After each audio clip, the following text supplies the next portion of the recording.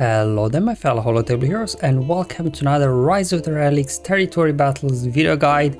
You'll be able to find this and all my other territory battle guides on my SWGOH for Life website, so if you haven't seen it yet, go and check it out, there'll be a link in the description below. In today's video I'll be taking you to the planet of Bracca, so that's the light side planet in Sector 2. First I'll be covering platoons, doing the overview of missions and their modifiers, and then I'll show you the battles that I was able to do personally myself. Obviously I do not have all the units yet to try out all the missions, but for those at least I'll show you what teams are suggested if you do have them. And you know, this is now Sector 2, so any units below Relic 6 are not available. That's why you will see that maybe I don't always use the most optimal teams that I'll be showing you, and also maybe some of them in platoons. But anyway, let's first kick off. Speaking of platoons, well, operations now it's called, I believe. So depending on what you really fill in here, you get some extra here now as bonuses. So you got a strafing run. So if you fill in 2 operations, you will reach level 1, which will unlock the ability for you, so where you deal physical damage to all enemies, but most importantly it will dispel all buffs on them. Termite removal is okay, but removing buffs I think would be very useful, so you can, you know, get around taunts and things like that. And then if you complete level 2 or 3, obviously you will get a little bit more damage boost and the cooldown speed is reduced, but you know, as long as you get level 1, I think that should be enough to help you along the way to get this knocked out. Okay, so let's look at the mission modifier next. Mostly we got the platoons already, so there are like 2 modifiers you need to look out for. So the first one is endless ranks. So I think in total they will get 5 stacks on the enemies, unlike 3 that we do get in galactic challenges. There's also another difference here, that these revives actually can be prevented, whereas obviously in galactic challenges and conquest you can't prevent those revives. So you've got, like, you know, some ability to prevent revives, like maybe whirlwind from Ray. Although these guys are very durable, they'll probably take 2 whirlwinds before they're defeated. They won't be coming back. So that's a slight difference. And then the second modifier, Imperial Supremacy, is a very powerful modifier. It does a lot of things. Most importantly there, whenever the leader uses special abilities, we'll call everybody to assist, and they also get probe droid to summon as well. And on top of it all, the strongest ally will taunt as well. So quite a lot going on here. That's why if you do have some sort of ability like to daze and stun, so they don't you know, assist as much, you should be good to go. Otherwise these guys, they do quite a lot of damage actually. So both missions here are very similar, so you can use any of these teams that are listed here, or any of the 2 missions. Like there's not maybe like somewhere on other missions when you have to use specific teams in a specific missions. These are very generic. So in first wave you will just face, you know, the stormtrooper commander and a bunch of troopers, and then the second waves are basically the same, just one of the bosses is Crosshair and the other boss there is Second Sister. But it won't even matter whichever team you use versus these guys, you should be good to go. Personally, as you can see by the video icon displayed on the screen here, I'll be showing you Jedi Master Kenobi and then Rey Jedi Training Resistance team. Other teams that you can try, you've got Finn Omicron, apparently can get this done easily. Same thing for Kyle Omicron and Mon Mothma team, and then you could do some sort of Rey Scoundrel team as well. Obviously, if you do want to have Rey available here in Bracca, you can use her under Rey Jedi Training Lead. It will make it a little bit safer than not, but I like to use Rey usually in the mix zone with Scoundrels or something like that. That's why actually I just use a Rey Jedi Training Standard without Galactic Legend Rey. So these are the 2 ground missions. Then we obviously got the Jedi mission as well. Now here we'll be using Jedi Knight Luke lead with Jedi Master Luke, and then, you know, whichever 3 Jedi really you have Relic 6 or above, it won't matter all that much. Like Grandmaster Yoda is great, he's getting a lot of turns, so he'll be able to quickly be using Heroes Arise for you. In terms of the bosses, you know, again, wave 1 is the same in all these missions. With Stormtrooper Commander, and then wave 2 again the same, just the boss here is Ninth Sister, but it doesn't even matter, to be honest. She doesn't do a whole lot. And now the modifier for the fleet mission. So the first time a ship is reduced to 1 health, they get decommissioned, and then basically they're kind of decommissioned. It's kind of like Fracture, they can't really do a whole lot, and then they get a turn, they're just defeated. So I don't quite understand the purpose of this modifier, but hey, it's there, it's annoying, not a whole lot you can do.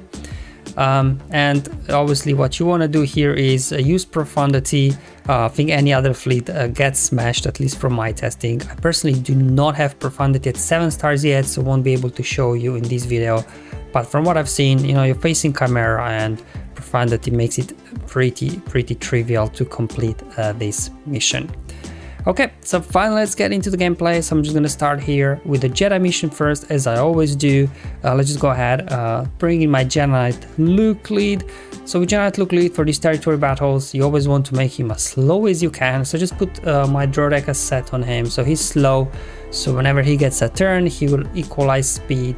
He will set the speed to the enemies equal to his speed. So everybody will be like at 130 free speed on the enemy side, but all these other Jedi are fast, so they'll be getting lots of turns. And then I think every 8 or 9 turns, you get to use Heroes Arise, so you can keep then the Jedi wheel going and keep feeding obviously turn to Luke. He also's got nice mass stun that will keep everybody stunned and things like that. So, you know, things are pretty straightforward.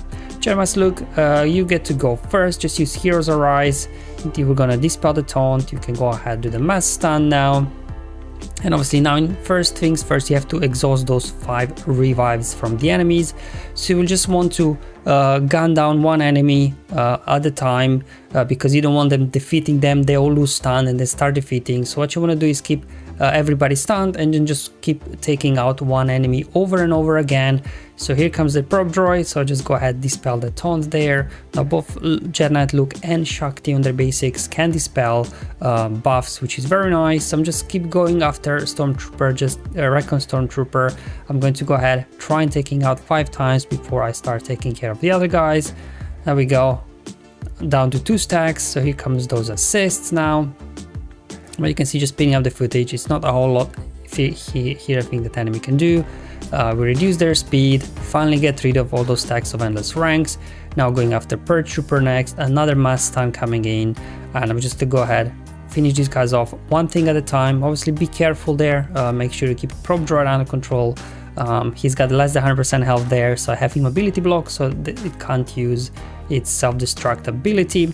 And as always with Jedi Knight Luke lead in these battles, you will want to time your hits, save your Heroes Arise for the final blow.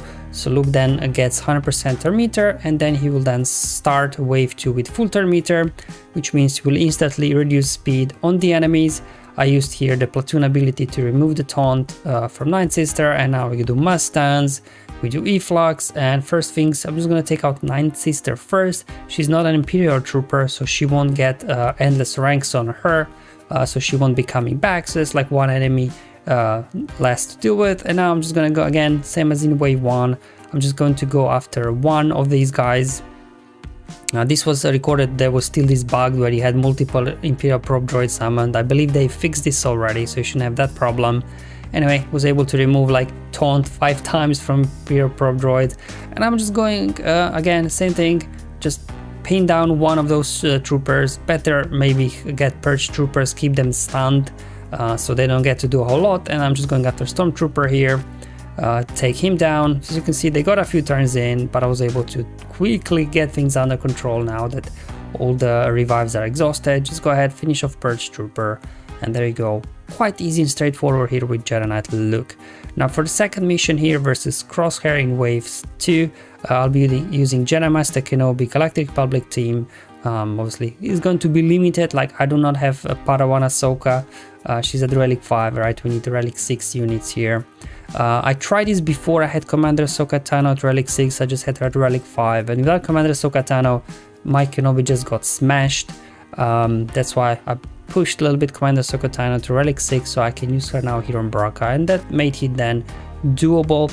I also like to bring General Skywalker if possible, mod him for potency so he can land days, right? So we stop all their mass assists once they start getting turns. There we go, let's go ahead, reset cooldowns on Ahsoka, and we can just obviously take out Stormtrooper Commander number 1, but remember, this will not prevent revives, this ability.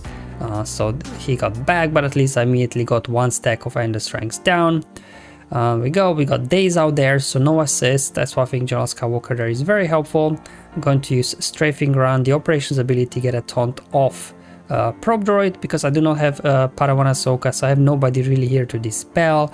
I use Shakti with my Jedi already. And same thing as before, I'm just pinning down a Recon Stormtrooper, just try to get him down 4 times, so you exhaust all those endless ranks, and then you can actually start defeating these guys. There we go, hitting the high ground, we can ignore the taunts now. There we go, exhausted all of their stacks of endless ranks, so now when I do defeat them, they'll be down for good.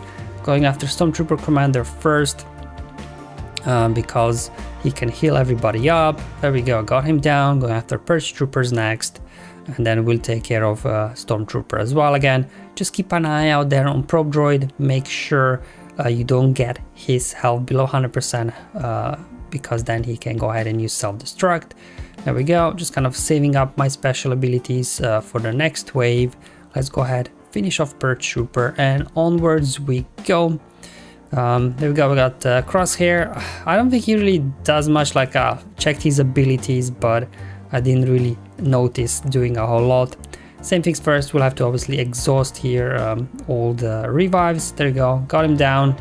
Let's see what Crosshair does.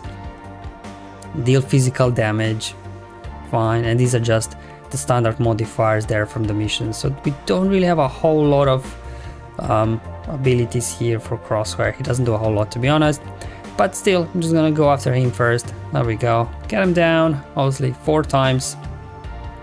Here comes a Probe Droid with a taunt, so I'm gonna again do an AoE. The original Skywalker, making sure to get dazed. That's why I do like to load gas here. Generally in all the territory battles, even in light side GOTB, I like to mod gas for potency to land those dazes reliably, you know, on those droidekas and sniper droids and things like that. There we go. We got almost all the endless ranks down. Just one more. I hit the high ground, so we can ignore the taunts now.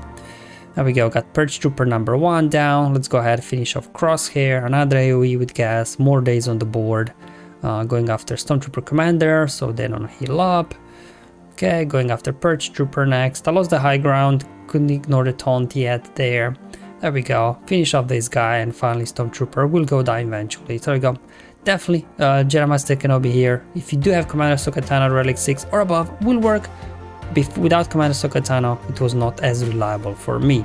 So let's head over now to the other light side mission, where Second Sister will be waiting for us in the wave 2. And here I'm just running Rey Jedi training again to make this a little bit easier and more reliable.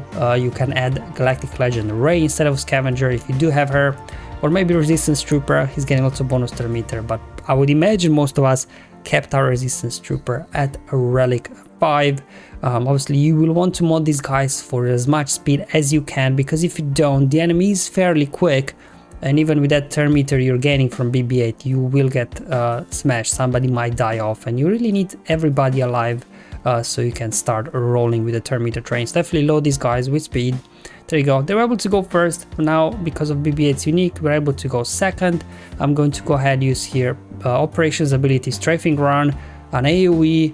We deal damage, we expose enemies, we gain bonus turn meter, another AoE from R2, more turn meter from the team. We can now go ahead, call assist here. So what I try to do is now utilize R2's basic to keep everybody stunned.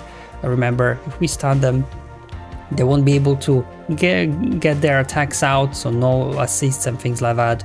Actually, Scavenger Rey is kind of useful if you do have Zeta on her like I do, because whenever she uses a special ability, if she's not debuffed, she'll be applying daze that can't be resisted. So also you can spread daze with her amongst the guys, so if they do get a turn, they can't assist. Other than that, just try to get everybody stun locked here with R2, trying to their stun Stormtrooper. There we go, we got everybody stun locked. And again, same thing as with the Jedi. I'm just going to go ahead, pin down a Recon Stormtrooper, just try to get him out as quickly as you can. There we go, all the endless ranks exhausted.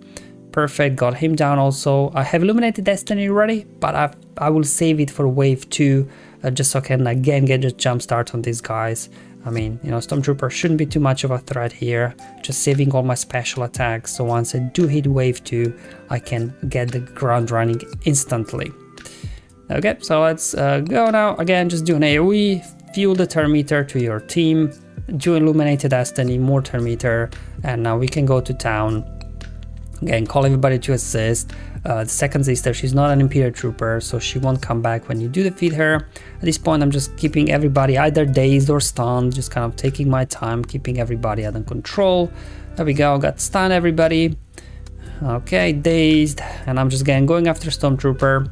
Like I could do an AoE there, maybe with R2, but if that would defeat all those guys that are stunned, they could come back and start attacking. So once you do have everybody like stun locked, I avoid doing AoEs until Endless Ranks is exhausted, because I don't want them coming back, losing stun, and actually getting out some plays. And as mentioned earlier, unfortunately I can't show you the fleet missions because whatever I tried, I just get totally smashed, so it's not worth showing you at all. But if you do have Profundity, I'm told it should be quite straightforward. Alright guys, hopefully you find this video useful and helpful. Let me know in the comments below or my Discord server, but until then, have fun, enjoy life, and may the RNG be with you, my friends.